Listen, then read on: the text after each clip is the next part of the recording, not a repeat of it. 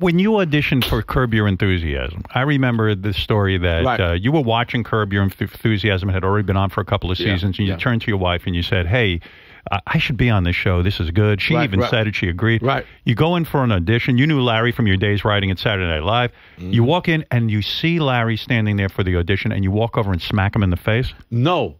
I do this thing. I tell, I'll even give this advice to other actors. I always make it a point to, if I'm going for a role, this is what the fuck I do. Yeah. I walk into the room as the character. I don't fucking walk in the room as JB and say, I'm JB Smoove, I'm about to play the role of Leon, and then turn fucking Leon on. It's bullshit. That's fucking...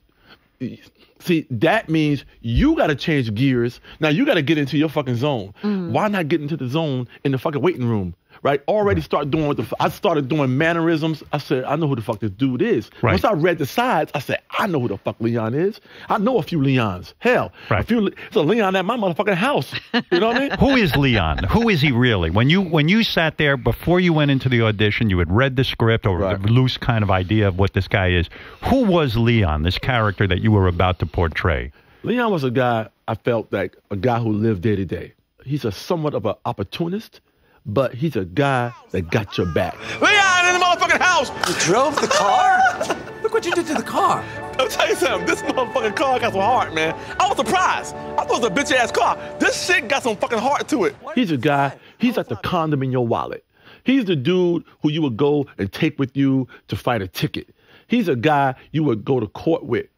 He's a guy. He's a good guy. You would take this dude to help you break up with a girl. He's that dude. That's not you. I don't take JB Smoove to fight a ticket, but I would take Leon. You would ask me, but I would say fucking no. JB would be busy. I got shit to do. JB would be busy. Leon wouldn't have anything to do. So when you walked Leon got your back. When you walked into Larry David, you knew who Leon was, and you came in and you proved. Now, why did you smack him though? You did smack Larry. No, I never smacked anybody. Oh, but here's what I wanted to relate to as the character.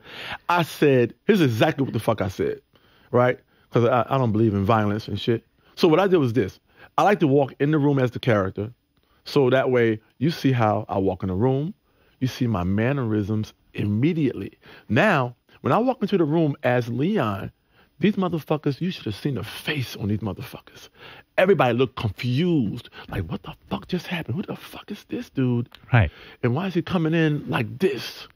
You know what I mean? Yeah. I could see it in their faces. They looked at each other like, what the fuck is going on here? I came in there like this. They told me, they said, okay, JB, you're going to improv with Larry directly. So I walked up to Larry. This is the fuck I said as character. I said, okay, Larry, let's do this shit. Going to improv, right? Okay, let's make it happen. So I don't know. This is fucking improv. I might fuck around and slap you in the face. I don't know. Anything could happen. Right. Larry's face was like, what the fuck? he looked at the other producers like, get this motherfucker out of here. Who the fuck is this? But I wanted that. See, I wanted that. See, what that does is this. It allows those producers, those directors, to see the character immediately. Did they understand what you were doing? They caught on because once I sat down and I did my little Leon head tilt, and I did some shit like this, they got it. They fucking started laughing their asses off. Did they offer you the part right then and there? Or fuck no. They made you wait. No, of course they made me wait. But here's the thing that does. They told me after the fact that they didn't know who Leon was until I walked in the room. You had your take on it. And which is great because what that was, they said you didn't even open, they told me that you didn't even open your mouth yet. Right. You fucking got it. But that's the power of mannerisms. That's the power of improv. That's the power of not going to that motherfucker with a goddamn plan because you stuck to that goddamn plan. And a plan only works one fucking time. When I go to the bathroom and I sit down on the toilet, my Johnson hangs in the water. That's just such nonsense. What are you saying that for? I sit in the fucking toilet. My shit goes under the water. Like this. It's almost like it grabs his fucking head and just like... You love being on Curb. You can't repeat a goddamn plan. No. That shit is it. You got one chance to do that fucking plan. You fucked up. You love being on Curb, right? Curb Your Enthusiasm. You love it.